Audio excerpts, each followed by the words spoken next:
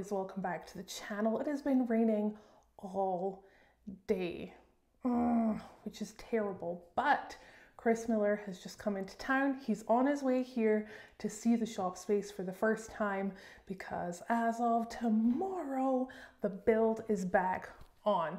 So today we're just going to quickly tell you what our plan is for the week so you guys know what is coming up, and I'm going to tell you who the co-driver is. So Chris Miller is in town. I am. He is very excited because that means that we're going to start work on this again. Yes, we are. We have a little bit of work to get done. A lot of work. We have, it's about 40% done-ish. We'll go with that. Yeah? Yeah. Yeah, I mean, we know it starts and runs. We know that with drive shafts, it theoretically would drive. Yeah. There's a bit of cage work to do. There is actually an entire fuel system that'll be here in a couple days to do. Yes. There's a new manual brake setup. There is a new manual brake setup. Parts. Okay, so we have a good starting position right now.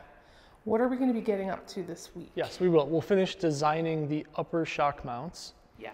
To make sure that the shocks are offset the correct amount because they're offset by, I believe, 2 inches at the bottom, eye to eye. So the top needs to be offset as well so that when the shocks stretch out and compress, that they're in the same position and one is not becoming a limit strap. Yeah. There's a fair amount of tube work to do, mostly gusseting. The structure is here, but we need gusseting, you know, here. We need a spare tire hoop here. We need a top of the spare tire thing here. Great thing is we've kind of planned this out. Chris has been here for like an hour, a little over an hour, and we've kind of walked around and talked about what we're going to do. But we thought we'd share it with you guys before we start the work.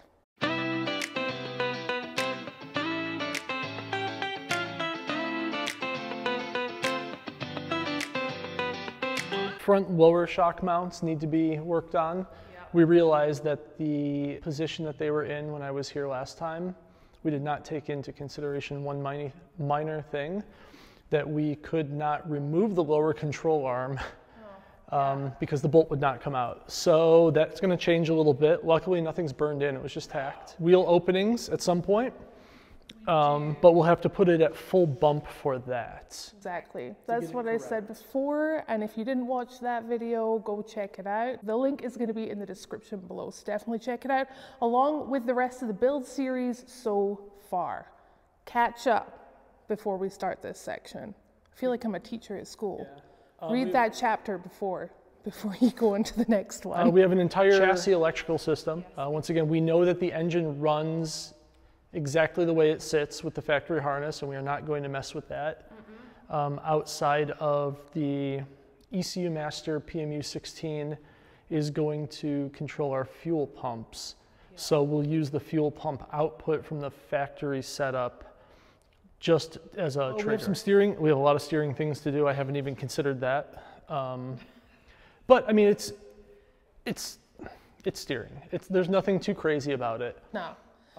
We're literally just going to take this one day at a time. We still have stuff arriving this week, which is a bit of a bummer, but it's on its way, so we'll get it done.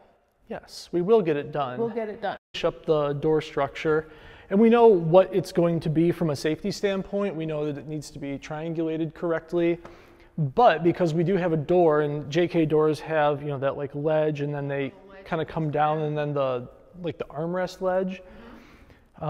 We want to maintain that look, I know.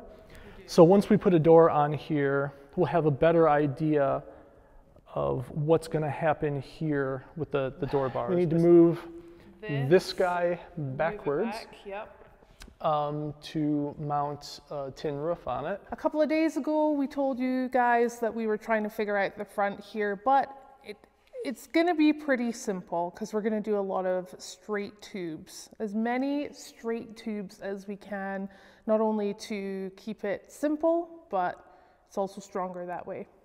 Yes, and easier to replace parts if they happen to get bent. It's very hard to bend a tube in the field. This cross member is still in place because it is keeping the frame from twisting apart. Exactly. And we learned that there's a little bit of a cut here, and the saw blade actually got stuck in there as the chassis twisted into it.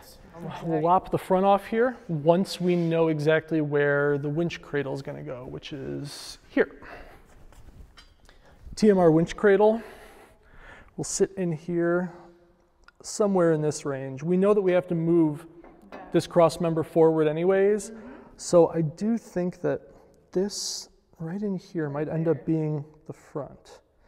So that's kind of the grand plan for this week. Now, just one other thing, I know everyone has been wondering who the co-driver is.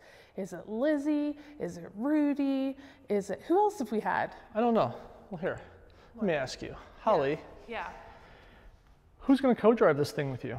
I believe that's you, Chris Miller. Really? Yeah. That's incredible. I'm going to have to give you this back. Wow.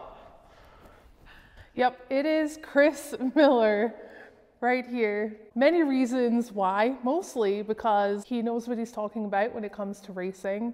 He has been in the racing field for a pretty long time, and he can get out and hop on a winch real quick. You're quite dainty on your feet. I've been known to be light on my feet. That's why my friends call me Whiskers.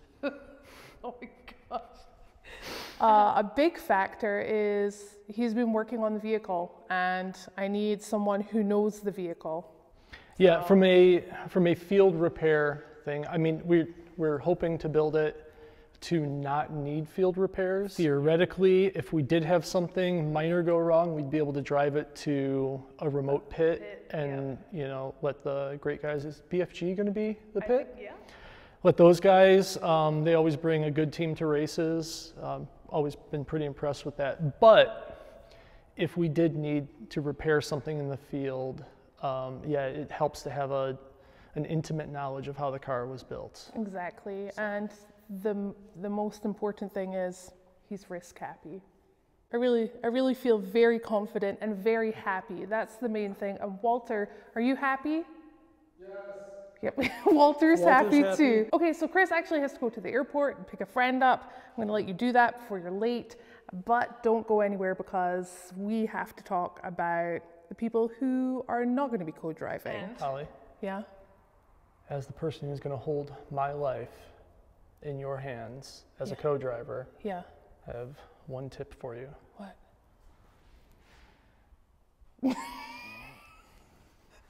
Go fast, don't die. I bought this on Instagram and I feel really good about it.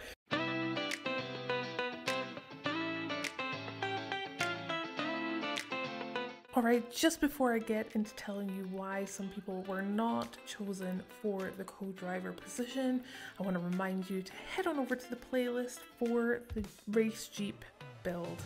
Some fantastic things there that you need to catch up on before we head on over and start on the build again. All right, I've just come through to the office and I wanted to talk to you guys quickly about why the co-driver is not Rudy and it's not gonna be Lizzie. I know so many of you, including myself, wanted Lizzie to be the co-driver. I actually brought it up to her before we left for the summer, but after thinking about it, they have a lot of work going on at Matt's Off-Road, not only with recoveries, but with the biggest off-road wrecker. They have a lot of work to get done over there, and I just didn't think it was fair to ask Lizzie for her time because that's the thing I'm gonna need most. Testing, going out in the vehicle, pre-running, a lot of that stuff, and it takes up a lot of time, and it just wouldn't be fair for me to ask Lizzie to give up her time or ask Matt to give up Lizzie for all of that time when they have so much going on. And you guys as fans, it just wouldn't be right. So that is the reason why. And also Rudy, I know a lot of people were like, oh, Rudy will be your co-driver. Again, it's a time thing, right? He just got his new shop. He has to get a lot sorted out in there, and he's got a lot going on. So I hope that you are as excited as I am about this. We're gonna get started again as of tomorrow. Get on it. So get ready for a week full of build stuff. Thank you so much as always for watching, and I'll see you in the morning.